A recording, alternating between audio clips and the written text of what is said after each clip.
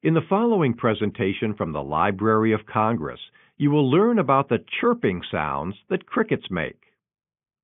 Can you tell the temperature by listening to the chirping of a cricket? Yes. The frequency of chirping varies according to temperature. To get a rough estimate of the temperature in degrees Fahrenheit, count the number of chirps in 15 seconds and then add 37. The number you get will be an approximation of the outside temperature.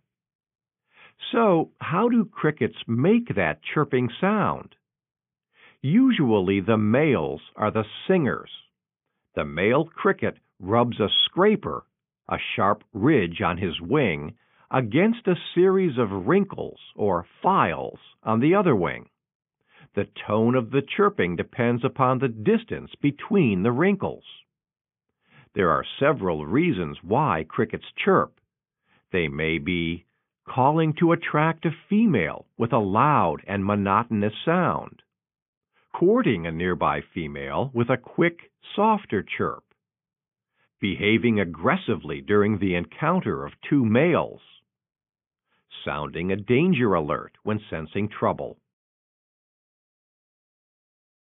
Monotonous, a sound or series of sounds that have the same tone. Courting, attracting.